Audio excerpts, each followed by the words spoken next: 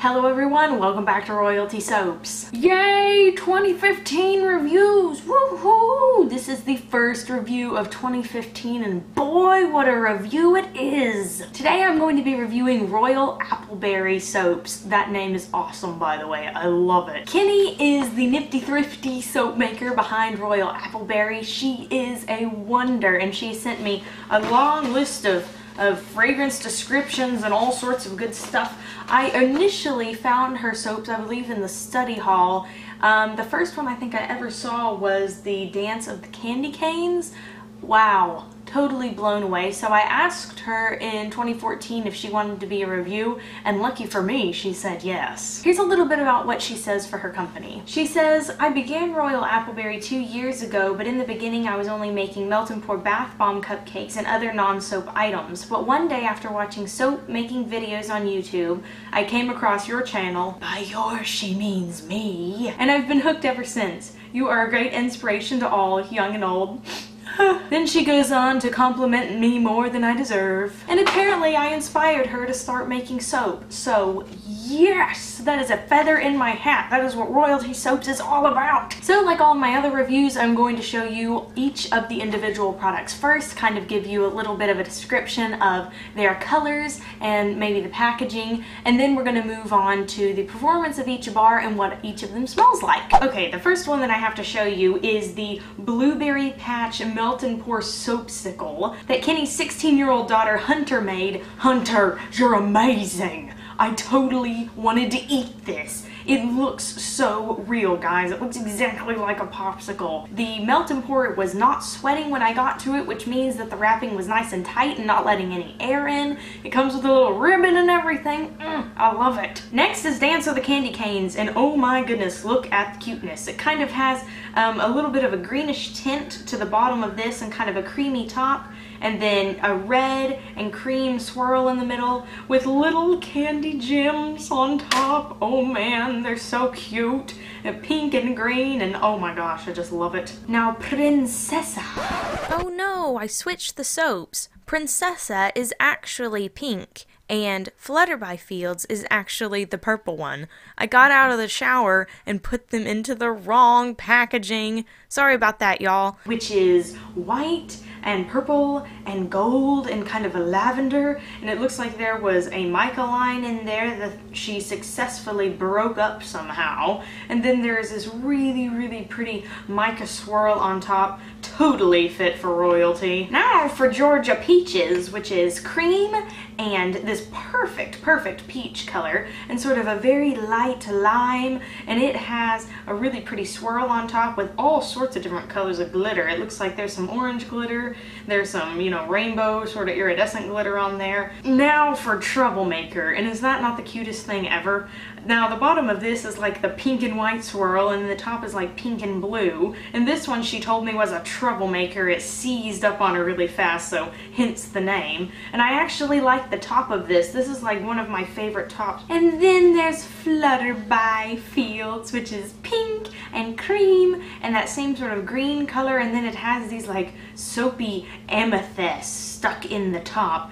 I love the name and I love the way this looks. I love the hanger swirl that she did in this. Assuming it was a hanger swirl. It was a hanger swirl, right? And last but certainly not least is the Buttery Pumpkin Pie. Yum, yum, yum. It is like this caramelly color and then this brown color and this kind of grayish brown color, all the pumpkin pie colors. And then this one also has a good bit of glitter on top and sort of a textured top there. Really pretty, and also kind of the same shape as Troublemaker. It's very tall. And I have to note the little thank you baggie she sent. It says thank you on the crown. It has a little strawberry and a little apple. Now all of her soaps are sort of wrapped the same way, so I only filmed one of them. They have the ingredients on the back and the scent name on the back as well, and then it has her Royal Appleberry logo on the front, the weight of the bar, her information on the bottom, very well packaged, and then on the sides there's a crown.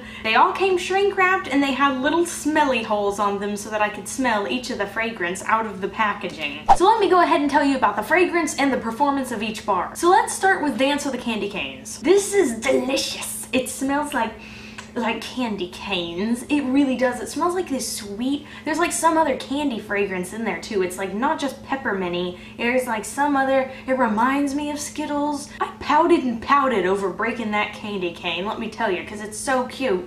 So this is like really moisturizing. This is not the hardest bar I've ever used, but it was so moisturizing, and I kept it out of the water. You know, if you keep handmade soaps out of the water, like on the shelf, they last a whole lot longer. So though this wasn't the hardest bar I've ever used, it's certainly among the more moisturizing ones. Princesa is like a blend of like cilantro, lime, and lily. It smells really nice. It smells like a baby shampoo. I love baby shampoos, so that's like perfect. It's so clean and pretty and calming. And this bar again is also a little bit soft, but again, so moisturizing. This one also has Tussa Silk in it. I think most of them have Tussa Silk in it. So super luxuriant, so pretty and huge. I mean, look at my hand. And I have man hands, y'all. Now, Troublemaker is hard as a rock. I mean, hard as a rock. That's probably because it seized up on her so bad. And this is so potent.